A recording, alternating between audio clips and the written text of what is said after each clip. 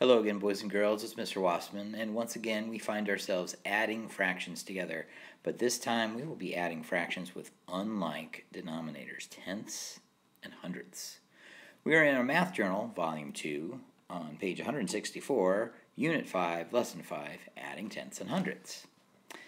Now, I'm going to start with problem number 3 because that's in numeric form instead of word form, because it's going to be easier to demonstrate what I'm talking about. Okay? 8 hundredths plus 6 tenths. Now, whenever I add two fractions together, I always have to add fractions of a like denominator. Okay? And the easiest way to illustrate that would be 1/2 plus 2/4. Now, 1/2 and 2/4 have different denominators, as you can see.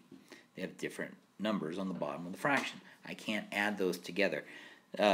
What some students will foolishly do is give you an answer of 3/6. 1 plus 2 is 3. 2 plus 4 is 6. Well, you can't do that. That does not work because I'm not adding the fractions correctly. I have to think about the fractions in terms of like denominators. So how do I make like denominators? Well, I have to convert one fraction to the other denominator. And the easiest way to do that is to convert halves into fourths.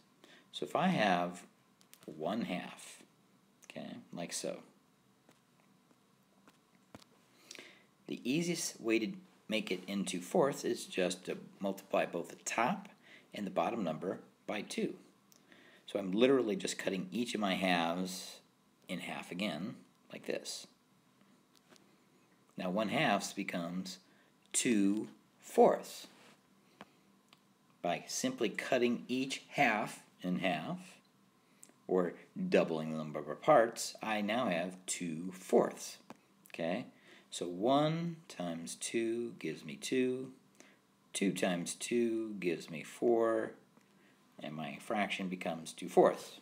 So my new problem is actually 2/4 plus 2/4 is going to give me a total of 4/4.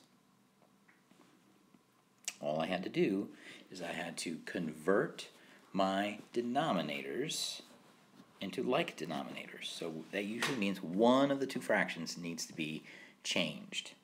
Now with tenths and hundredths, it's pretty simple because in order to convert a tenth into a hundredth, all I have to do is multiply both the top number and bottom number times 10. So 6 times 10, 10 times 10.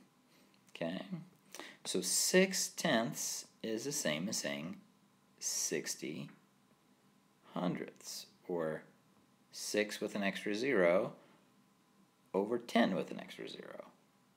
Now when I'm converting from tenths to hundredths, I really just have to think about adding an extra 0, because by adding an extra 0, that's the same as just multiplying it by 10. Okay? But let's finish with the computations here. So I'm adding 8 hundredths plus 60 hundredths. Okay? So I'm going to rewrite this as 8 hundredths plus 60 hundredths equals 68 hundredths. Now that I was able to do in my head, but vertically I would line those problems up like this. Give me my numerator like that, but it's 68 hundredths. Okay? Now let's try another one. Let's look at number 4, 42 hundredths plus 9 tenths. Now again, I have to convert one denominator to the other, and the easiest way to do that is to find a like factor or a multiple that allows me to do that. So again, tenths can be converted into hundredths by just adding a 0 at the bottom and at the top. So 9 tenths is the same as saying 90 hundredths. An easy way to think about this is in terms of money. Okay, if I'm changing dimes to pennies, I would trade 9 dimes for 90 pennies because they're worth the same amount. So 9 tenths becomes 90 hundredths. So I would write that down, 90 hundredths plus 42 hundredths. And yes, I reversed the order of the addends, but that's okay because the order of the addends does not change the sum. So usually I find it useful to start with the larger number first. And even though they're both smaller than 1, 90 hundredths is bigger than 42. So I'm going to think about my numerators, 90 plus 42, and my total becomes 132. So my total is 132 hundredths. Now, using that analogy of money, if I have 132 pennies, another way that I can think about that is $1.32, or $1.32. The first was an improper fraction, where the top number is bigger than the bottom, meaning that there's more parts than there are total spaces to hold for one whole. And the second is a mixed number, which represents whole amounts and fractional amounts. Let's try one more. Let's take a look at number 7, 1 2/10 plus 6 35 hundredths. Now again, if I'm thinking of money, I can think of this as dollars and cents. So if I have $1 and 2 dimes, that's the same as saying $1.20. And if I have $6 and 35 pennies, that's like saying $6.35. So all I'm doing is adding my fractional parts first and then my whole number parts.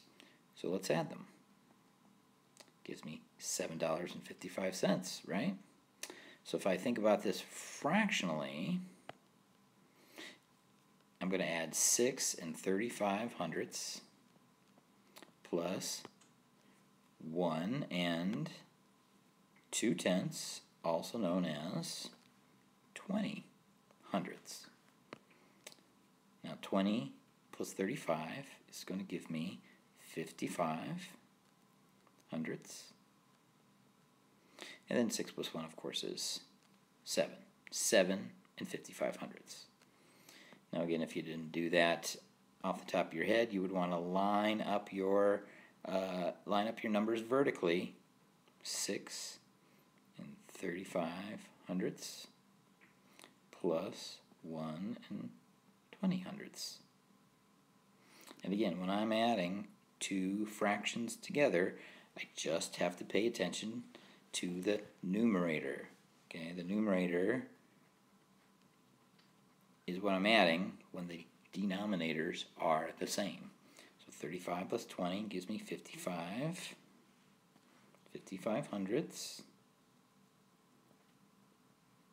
And then 6 plus 1 is 7. And that's all there is to it, friends. You just got to be paying attention to the fact that you are now dealing with two fractions, or in the case of number 7, two mixed numbers that have fractional parts with different denominators. All you have to do before you can add the fractions together is to convert one of the fractions to the other denominator. So you have to find like denominators. And we do that by picking multiples or finding a common factor that we can multiply the other denominator by to convert. Okay? This will all feel like second nature after some practice. So please try the rest of these problems on your own. If you get stuck, well, you know what to do. You need to talk to your math teacher. They will be happy to help you if you have questions, but they won't know if you have questions unless you ask them. Okay? Until next time, friends, good luck and have a good day. Thanks.